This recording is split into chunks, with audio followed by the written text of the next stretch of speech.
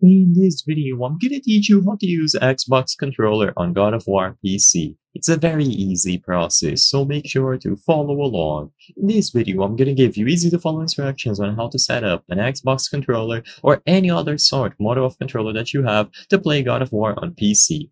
So, for this method, you will have to do it through Steam. Don't worry, even if you own God of War outside of Steam, you will still be able to add it to your Steam library and use this method. So as you can see on Steam, it has full controller support for both Xbox controllers and PlayStation controllers. So as long as you are able to run it through Steam, you will be able to use your Xbox controller natively, and it makes the process much simpler. So open up Steam and find God of War. You will notice that I am going to be demonstrating this with Final Fantasy 16 demo, but don't worry, the process is going to be the same.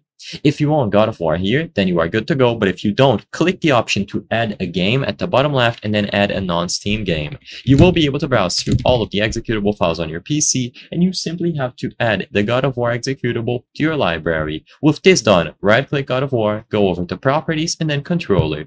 Just make sure that controller input is enabled. So as long as you have Steam input enabled, as you can see according to the description, it allows any controller to be used with any Steam game and enables controller reconfiguration. At this point, you simply have to launch God of War with your controller connected to your PC, and if you run it through Steam by clicking play, this is very important, Steam input will take action and it will set up the Xbox controller. You can optionally go into the controller configurator and manage the layout that you have. So usually there will be a recommended one made by the developers, or you can browse through templates and community layouts. Alternatively, you can view the one that you currently have and even create your own by editing the buttons, D-pad triggers, and joysticks. But to keep it simple, just enable Steam input, this is very important, and then run God of War on PC through Steam.